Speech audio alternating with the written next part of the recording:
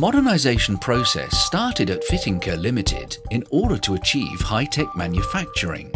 We selected a part that we have already been producing, and we wanted to do the entire manufacturing process automatically, so we can just put the material in the manufacturing cell and we can get the finished product after the process.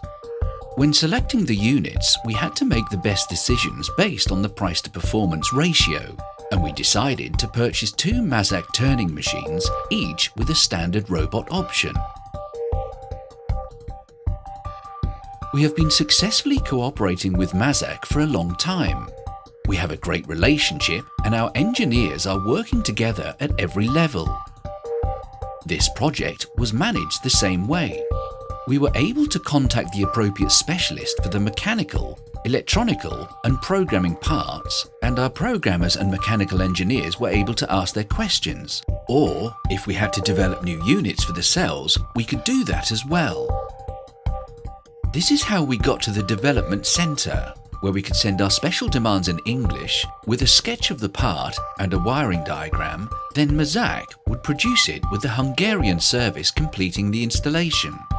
The size of the work envelope and the number of tools were the primary considerations when we were purchasing the turning machines. Then we had to implement the automated production on these machines. That was the point where I joined the project. My job was to coordinate the manufacturers and develop our own software interfaces and PLC connections that help to operate the system. The workpieces are stored on a special pallet. The robot loads the pieces into the R11 Mazak turning machine. That machines the workpiece on one side. The robot then takes the part and loads it into the R12 machine, where the shank of the part is produced. Following this process, a 3D measurement procedure takes place. The equator performs the measurement and evaluates the results. Then it passes the part to the roughness measuring device. If it meets the requirements, the robot puts it on the pallet storing the finished parts or in the waste container if it failed.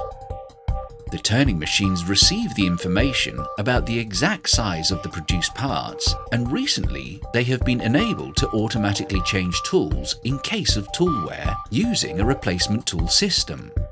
They can also make corrections in the tool path based on the size of the parts, so the system is capable of correcting the manufacturing process by itself.